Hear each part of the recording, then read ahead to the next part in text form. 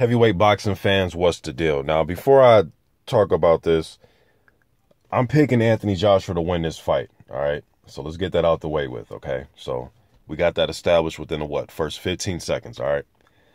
But let me just talk about Dominic Breazeale for a second, okay? First of all, I see a article on boxingscene.com, and I will leave it in the description box. It's just photos, and then he was getting asked questions during one of his workouts, being asked questions about Anthony Joshua. So I'll leave this link in the description. You go ahead and click on it, read it, and come to your own surmise about it. But, you know, I hear a lot of, and I brought this up even when I broke the fight down. You know, I said if guys like Nagy Aguilera and guys like AMIR MANSOUR can cause Breazeale trouble, back him up, make him work, that I think Anthony Joshua will be able to do the same thing, and he could possibly punch a little harder than those guys, which I think he could. I say possibly because I'm not in the ring. You know what I mean? I'm not getting hit by any of those guys. So, but just by the looks of it, even though AMIR MANSOUR can crack himself, it's just from the looks of the eye test, looked like Josh was going to be the hardest puncher that Breazeale has faced from the eye test, all right? But people, it's like they want to not give Breazeale credit for the MANSOUR, from the MANSOUR situation. And they say that, you know, AMIR MANSOUR is winning the fight, which I agree. And they say that he put Breazeale down, which is a fact. He did put him down to hurt him. But people just leave it at that. And then they just say, oh, and then AMIR MANSOUR messed his mouth up and then they had to stop the fight. As if AMIR MANSOUR broke his own jaw. It was Breazeale that cracked his jaw. It was Breazeale that put MANSOUR in a situation where I think MANSOUR is debating if he's going to fight again. If he is going to fight again, if he's came out and said that, please leave that link in the description so I can read it, because I didn't hear nothing about it, or leave it in the comments section rather.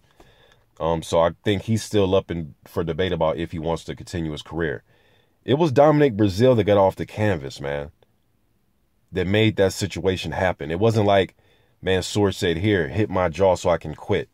He got hit on the jaw by Breazeale. It took Breazeale to have enough heart to get his big ass up off the canvas and fight back. And we can say that MANSOUR was, you know, starting to swallow his blood. That's why it looked like his motor started to get low, man. He just wasn't, you know, you can tell he was starting to get winded a little bit, started to get tired. But this is a fight. Because if MANSOUR would have broke Dominic Breazeale's jaw, nobody would have cared. It would have been like, oh, you got your damn jaw broke. Yeah, you know, if the roles were reversed, then Breazeale was the one that put MANSOUR down, and MANSOUR got off the canvas and broke his jaw.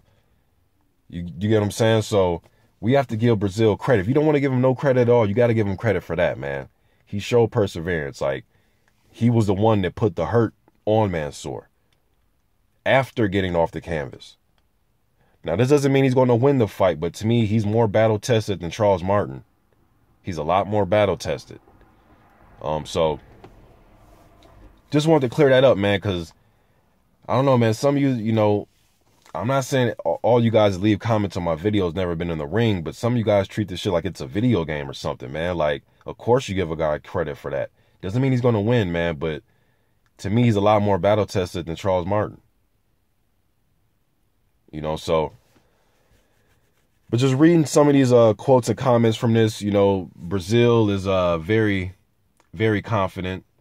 You know, he thinks that his size and the experience that he does have, you know, he believes that he's going to win this fight. So I'll leave the article in the description box, man, but I just wanted to clear that up a little bit. You know, again, AMIR MANSOUR wasn't no world champion or, you know, is going to go down as one of the all-time greats, but he's very, even for an old guy, man, he's in damn good shape, and he can crack himself. You know what I mean? Especially for the smaller heavyweights. He's probably one of the harder punching smaller heavyweights out there, regardless of his age. So I'm still going Anthony Joshua, man, but still think people giving Breazeale any credit. Like, they just think he's a complete stiff. And maybe stylistically, maybe you think he is, but I don't know, man. You know, I'd say when guys get land on the canvas and they get up and win fights by busting the other guy up, you got to give them some credit for that. Just my opinion, you know, some of you guys probably, you know, will never give a guy credit. So just getting it out there. I'm out.